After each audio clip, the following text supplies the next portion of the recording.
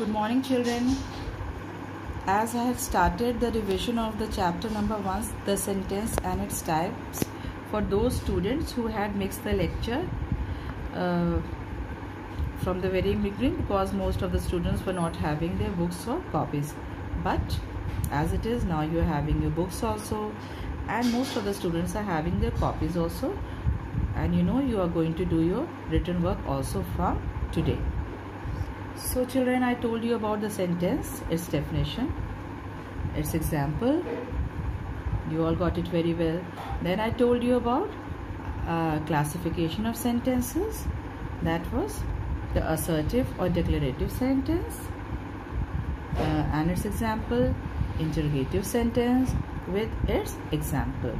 Now children, today I am going to tell you about the imperative sentences. Now children, what are the imperative sentences? These sentences denote a request, advice, suggestion, warning, order, command, etc. and end with a full stop, but sometimes with an exclamation mark also. Got it? For example, please lend me your book. Children, here I am emphasizing on the word please. So what kind of a sentence it is? It is a request. Here, drive carefully on this road. What is it?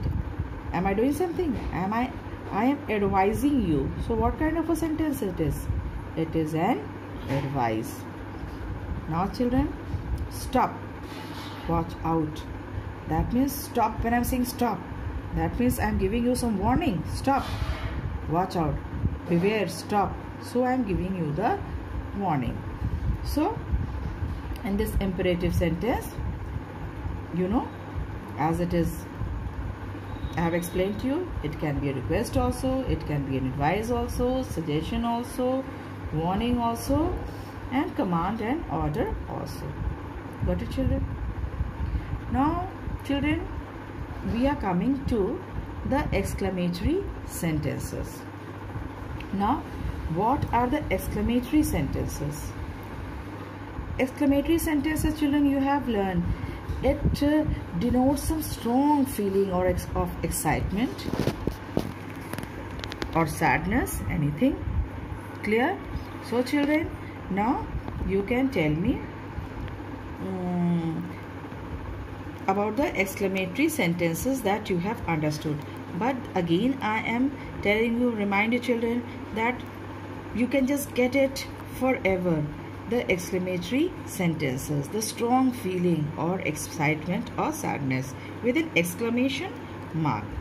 For example, how beautiful the flower is. I'm appreciating how beautiful the flower is. So that means I'm with an expression of just praising words. So how beautiful the flower is with an exclamation mark. Again, how sadly you behave.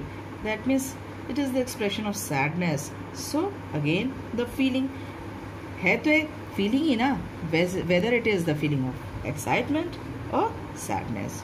Oh, that is excellent. That means I am appreciating you. Again, it's a feeling from within. Is it clear to you, children? Now I am telling you about the excitement.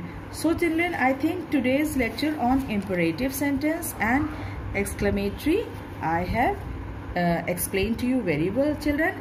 And as I have told you, if you are having any problem, then you can just ask me your queries as usual. Children, now too much of studies, too much of lecture. So now we are going to do some written work also. As I have told you, and all the teachers have told you, that from today we are going to start our classwork, children. And children, classwork, that means you have to make your classwork copies. And children, in English, I have always advised my children, I'm talking about myself, Supriti Dwivedi, your class teacher, English teacher also, that in English you have to make 3 copies. as we are starting only with the grammar just now, I'll be telling you later about the other copies, but in grammar we are just going on with grammar lesson number 1. Children, to write the date is very important for me also and for you also. Get in good habit of writing the date. So you are going to write today's date as it is, month, the year 2020, you know, very well known. So children, you are going to write in the same manner. Then classwork, you will write classwork, lesson 1, the sentence and its types. And children, I want the written work in the pattern I have shown it to you. Clear children? Each and every heading should be properly, neatly underlined using the scale, not like in an untidy, dirty and filthy manner. Clear children? Then after writing this, you will come to the definition of sentence. As it is written in my copy, you are going to write in the same manner the definition of sentence. Then you are coming to the examples of sentence. You are going to write the examples of sentence. Got it children? Then sentence are of 2 elements, subject and predicate. Then again its example as I have written. Everything should be neat and tidy, clear, that you are going to separate with the subject and with the predicate in the manner it is written to you. Then children, again you will write, after you have written the definition of sentence, its example, and sentence are of 2 types.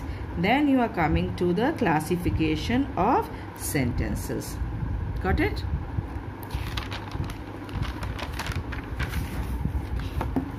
Now classification of sentences children. I told you the day before yesterday I had taught you about assertive or declarative sentences.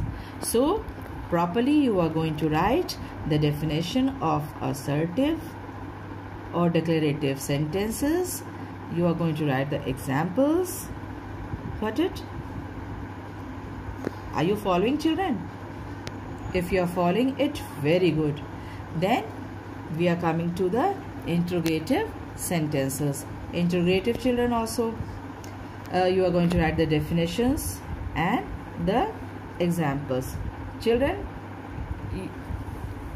as it is children, I have told you that while you are doing your written work, you have to be very specific while writing, and you have to follow the pattern as your teacher is guiding you how to write. And one thing more children, I am going to tell you that you have to make the index page also.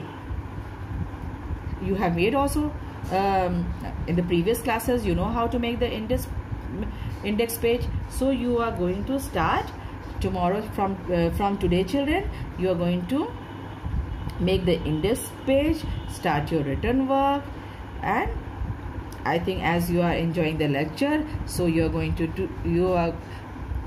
to follow the rules and regulation to the given by the teachers, how to write your work in your classwork copies children. So this is your classwork children, and your homework is that you are going to learn the whole material